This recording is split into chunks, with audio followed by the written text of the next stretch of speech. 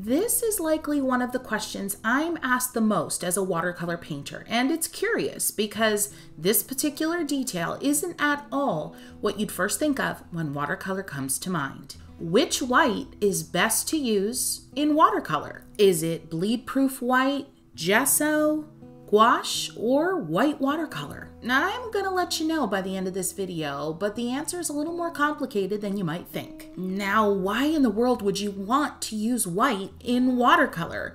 White is creamy and not as see-through, and watercolor is sheer and lovely and all the things. So we think. Here's a few reasons why you'd want to add a white to your watercolor collection. Number 1, you want to add bold finishing touches that still feel clean and bright. Number 2, you want to add a touch of creaminess to an otherwise sheer pigment. Number 3, maybe you want to recover a muddy area of a painting. Honestly, I could go on, but let's get into the comparison. Starting on white paper, the bleed-proof white, which is basically a thicker gouache. And it has nice coverage. You can clearly see it even on the white paper. Moving on to gesso. Gesso is basically acrylic, friends, so it's not going to re-wet, but it's going to give you that incredible texture and body that is so obvious to the eye and to the touch. Gouache, also water-based like the bleed-proof white, so it will re-wet, and it's kind of a middle of the road. It's not as easy to see on the page as the gesso, but it's still there and it's still pretty obvious to me. Last, and probably least in my book, is white watercolor, friends. And as you can see, it just kind of disappears, especially on white paper. Moving on to black watercolor paper. Bleed-proof white, it's gorgeous. And you're probably wondering, well, what's really the difference between bleed-proof white and gouache? And I'll talk about it at the gouache stage. Gesso, just as expected. And I also love this about gesso. It waters down when it's still wet. Love, love, love that. Now, I applied the white gouache here a little thicker than I did the bleed-proof white.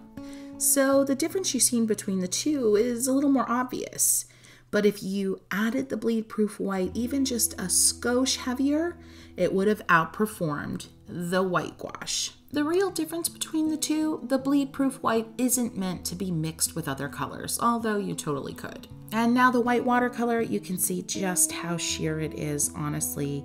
It's insanely sheer. It's even more sheer than this super thin layer of bleed-proof white that I started with. And let's layer a little bit each so you can get a sense of how the opacity can build with extra layers. I gotta be honest, the semi-gouache that I'm using is almost outperforming the bleed-proof white in terms of what I typically expect to see from a white gouache. Maybe I've discovered something here. Check below for all the specific products that I'm using today so you can do your own comparisons. Now let's see how these all do when layered or glazed on top of watercolor. Bleed-proof white is starting to pick up the watercolor underneath. And oddly enough, you can really see the powerful opacity of bleed-proof white on this particular experiment. And the gesso. Now, of course, this is basically acrylic. It's a polymer base, so it won't re-wet.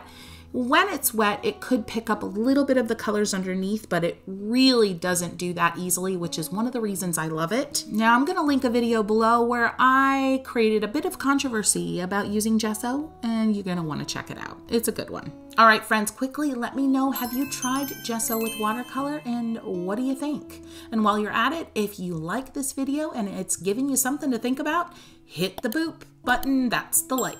I'd appreciate it. Moving on to the gouache over top of watercolor. And as you can see, it's easily disturbing and lifting up the color beneath it, creating a whole new color. And the white watercolor, as expected, even easier, it's lifting and blending the color underneath. Let's take a look at how each does with that color lifting. So a few extra strokes on top of that bleed-proof white over the color, and you can see easily picked up the color. Nothing's coming off on the gesso. Gorgeous. Love that. I love the reliability of that with the gesso. The gouache, oh yeah, It picked up the color underneath big time. And the white watercolor, let's take a look, but I think you can guess what's gonna happen. Now I just wanna run through with my liner brush and create some dots and some linear details so you can see how each of these do their job. The bleed proof white is going to give you a dimensional dot, but you really have to work hard at it and make sure that your brush is loaded with the perfect amount of paint. The gesso for me is the winner above all if you want a really beautiful dimensional dot easily. Dimensional dots with white gouache about the same as bleed proof white and white watercolor. Unless you have a lot of water on your brush, yeah, good luck. And I'll be honest, for linear details, these all perform very similarly on black paper. But remember what happened when we used all of these on top of the watercolor. So if you don't want your color underneath disturbed and you want those crisp, bold, sparkling white details, in my opinion, gesso's the one for you. So you're probably thinking I'm claiming gesso as the winner. But here's the thing. Each of these whites has their place. Yes, even the white watercolor, which I've clearly made it obvious that I'm not a fan. Let's get into it. Bleed proof white. It's the best for that strong, bold whiteness that can still be re-wet. It's the closest to the gesso effect without being gesso. Gesso, it's definitely unorthodox. But if you really want to add dimension and the strongest opacity, but don't want the color underneath to be disturbed, this is your choice. But remember, it does not re-wet no matter what you do. Most gouache is the awesome, milder, less opaque version of bleed proof white. And it's also great if you plan on doing a lot of blending with other colors. So it's kind of middle of the road in terms of intensity. Okay, I'll be honest, white watercolor to me is pretty darn useless. Unless you have a very limited collection of watercolors and you want to mix in mild opacity to what pigments you do have. You may have heard me talk about convenience colors. Usually they're those soft pinks, icy tones, and obviously there's a ton of other convenience colors that have nothing to do with white. But if you want to make your own convenience colors without investing in a large amount of pigments, then white watercolor might be the way to go because it's got the lowest amount of opacity in most cases.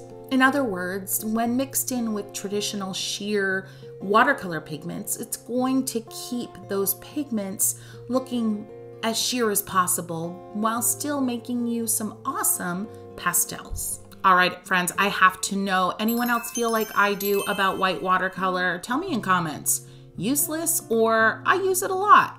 I've just gotta know. So you see, we really don't have a winner here, but what we do know is that white is something I really believe in that you should have in your arsenal when it comes to watercolor. And if you're more of a purist, stick with the bleed proof white, the gouache, or the white watercolor.